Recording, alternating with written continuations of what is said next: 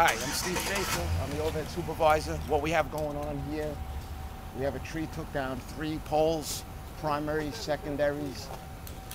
It's a pretty large outage. We have about 100, 150, 200 customers out on this feed alone. What we're in the process of doing is installing the new poles. We're actually working with mutual aid help from Virginia. We have several of their crews along with our lead crew. We're trying to get the new poles installed, then we'll be installing the new primary and secondary wires, and we'll be picking up a couple hundred customers once we have all this wire and these poles installed.